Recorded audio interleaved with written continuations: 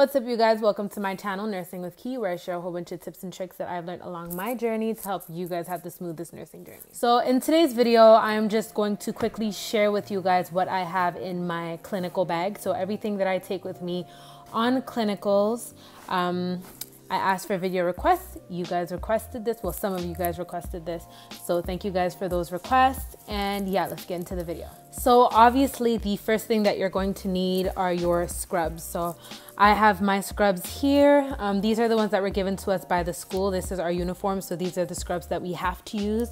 Unfortunately, we're not allowed to, order all those cute little nursing scrubs and stuff just yet. We are obligated to wear this so that the people working in the facilities that we do our rotations at can know that, we're coming from whatever the school that we go to and that we are not employees. So we all match with our orange is the new black scrubs, our beige top, and our white pants, as well as white shoes.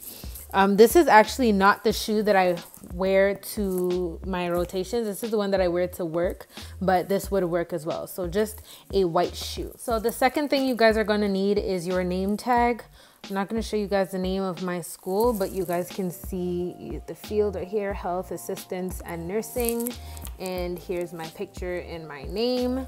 So yeah, you're going to need your name tag for sure to put onto your uniform so that, once again, staff can know that you're a student and that you're not just some random person walking around. The third thing that you're going to need are your blue pens. I know some places require black.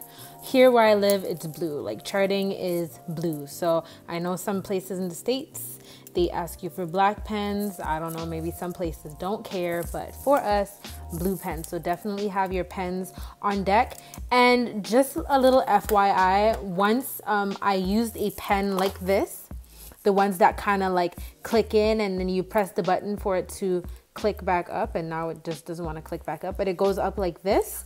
And I had it in my pocket, and what happened was the ink from the pen actually leaked through and ruined my entire scrub. So if you need pens, well, not if you need pens, because you're going to need pens, but if you're going to get pens, get the pens like this that have the cap on it, so that when you put it in your scrub, you don't have to worry about it staining your shirt, because it can be really messed up and you're not gonna get it off, trust me. So the next thing you need for your clinical is definitely a drug guide. You're gonna be giving a lot of medications on your clinical rotations, and we are students, so we still have a lot to learn. And even as a nurse, nurses still walk around with their drug book. So definitely take your drug book with you so that you can go over side effects, so that you know what you have to look out for when giving someone their medication. This is a must. Like, you can't forget this. You forget your pen, you borrow it from someone else, but no one is walking around with 2 drug books. And if you don't have your drug book, you're really gonna be screwed. So don't forget your drug book. Another thing I like to walk around with is this clinical companion book. It's really messed up. It was actually handed to me by my auntie who was in nursing school. So this is like a super old book. Well, it's not a super old book, but the book isn't in perfect condition because this was her book. But what this is basically is just a book that kind of goes over a bunch of disorders. So if ever someone is diagnosed with something, or you see a disorder, something in the chart that you're not familiar with or that you don't remember, you can take your clinical companion guide, open it, and kind of briefly go over, what the disorder is to kind of refresh your memory and, remember. So the next thing you're going to need is your stethoscope. Obviously, you're going to be, if you're an RN student, you're going to be taking lung sounds. You're going to be listening to heart rates. You're going to be listening to, GI, so peristalsis and all of that, bowel sounds. So make sure you have a stethoscope. You're definitely going to need a stethoscope. Another very important thing that you're going to need is a notepad.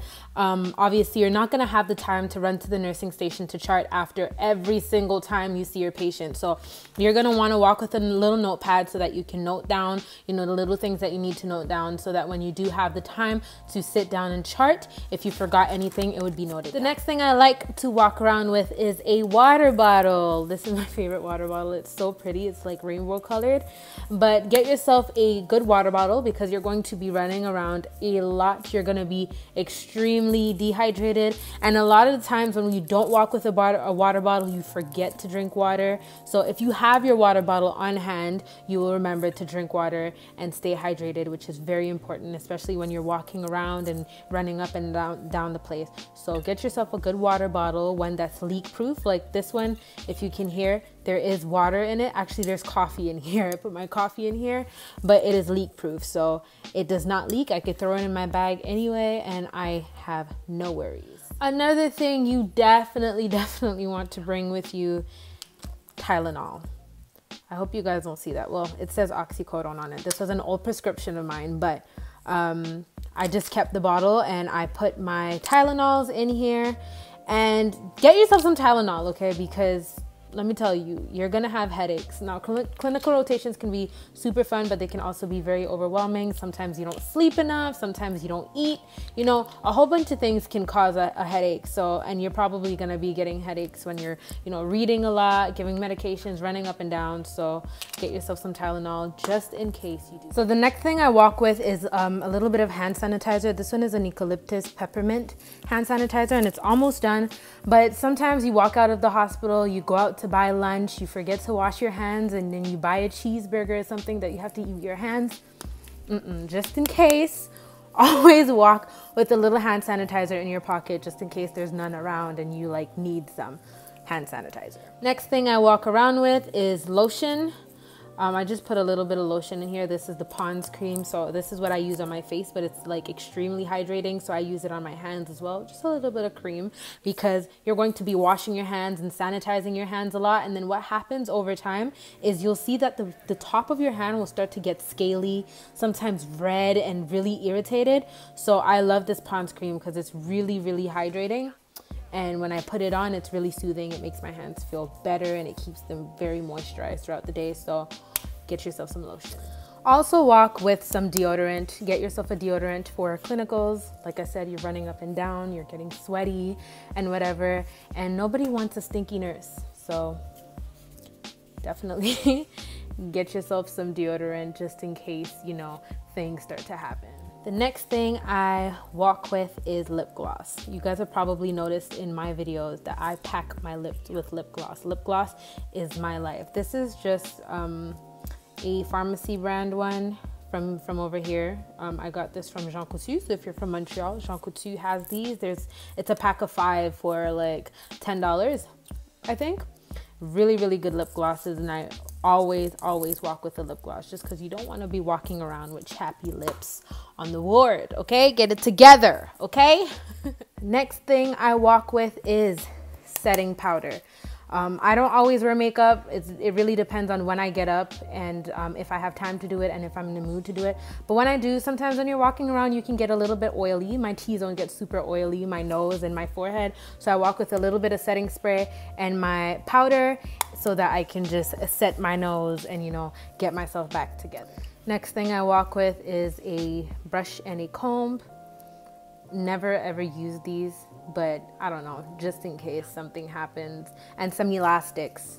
Sometimes you have your hair in a bun, your elastic breaks. If your hair is thick like mine, this is not my hair, by the way, so don't come for me, but y'all have seen my hair, and my hair is pretty thick. So sometimes, you know, the rubber band or the elastic can break, so I walk with the elastics just in case I need to get myself back together, and a brush and a comb just in case I end up looking wild, or just in case like I wake up late and I have no time to do my hair at home, so I do it when I get to my clinical.